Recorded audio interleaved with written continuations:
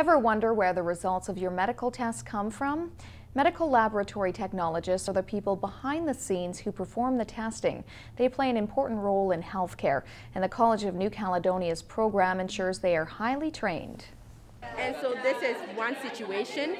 Your red blood cells are hemolyzed, so there's a reaction going on. This is normal, what your normal blood sample is supposed to look like. Blood work, urine testing, and stool sampling are all jobs of a medical laboratory technologist.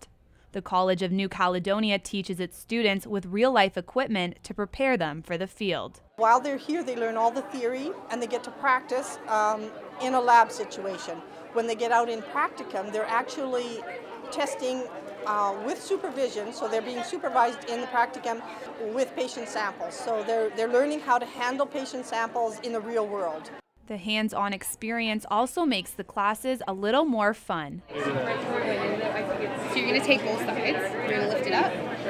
It's lots of fun and it's a lot to learn, but that's the good part, is that it changes every day, and that's why I wanted it. It was interesting.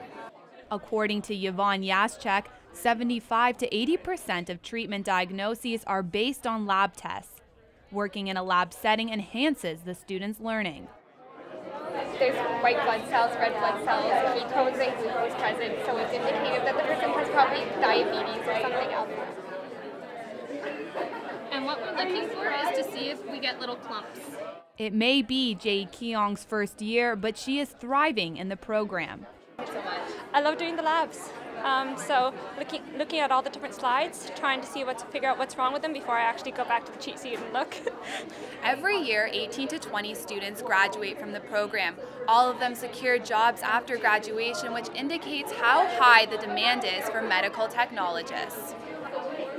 Not too long ago, we were recruiting internationally for lab techs.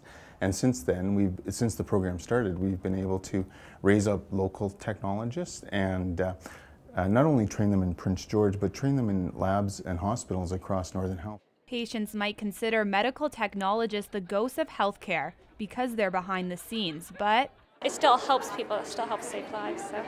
Which is the most important part of the job. Devin Johnson, CKPG News.